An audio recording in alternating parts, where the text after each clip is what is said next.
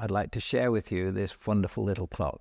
And if I think it was wonderful, what on earth did people think 400 years ago when it was made in London by Nicholas Vallin? It was made in about 1600, just in the last few years of Queen Elizabeth's reign. And it's still, I think, a most astounding little clock. It's a little drum case with animals running round the edge. But when you open it, you've got a 24-hour dial, 360-degree calendar, and all the phases of the moon and the Zodiac to have a look at. So this little clock was made in London 400 years ago by candlelight, without spectacles, by wonderful craftsmen.